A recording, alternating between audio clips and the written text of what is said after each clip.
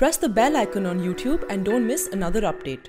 Modi government today has announced the ban on use, sale, manufacturing, distribution and advertisement of electronic cigarettes. The ban was expected to come as it was listed as the top agenda of Modi government for the first 100 days. According to the estimates by Vaping Association and trade lobbies, India has close to 2.6 lakh vapors.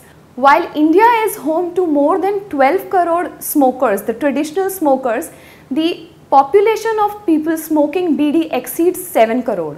However, the government chose to ban e-cigarettes, saying it is trying to curb the problem before the use of e-cigarettes become rampant. However, the decision is based on a medical research conducted by country's premier Indian Council of Medical Research.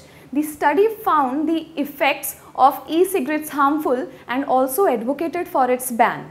Government has also quoted the recent deaths in the United States linked to vaping as one of its reasons behind the ban. For The Print, this is Himani Chandna. Do subscribe to our YouTube channel for more such videos.